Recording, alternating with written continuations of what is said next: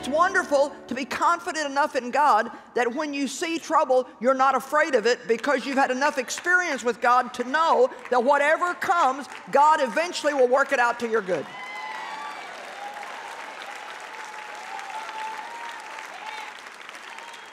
But in order to have this, you've got to have something that's gone deep.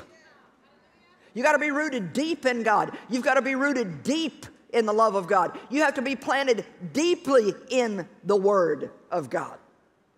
You're not going to have this kind of confidence if you just come to church on Sunday morning, maybe not even very regularly, and you listen to somebody else spoon feed you the Word, and that's it. If you want to be deeply planted in the Word, you have to study the Word for yourself.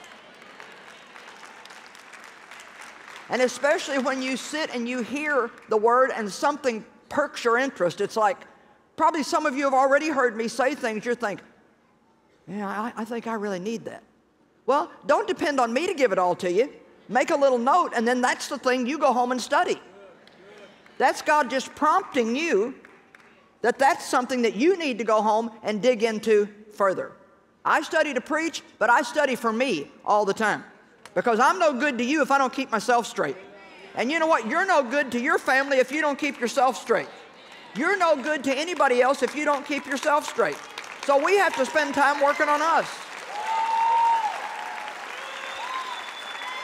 Amen.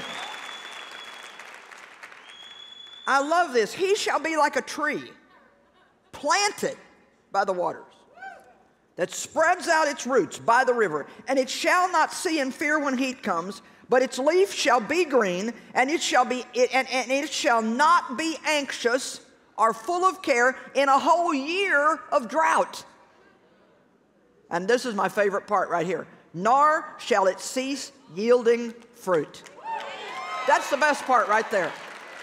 That no matter what is going on in our life, and no matter how long it has been going on, we continue to walk in love. We continue to bear the fruit of the Spirit. We continue to help people. We continue to be a blessing everywhere that we go. We continue to give praise to God. We don't act like the world does when they have problems, because we are like trees planted deeply. Deep.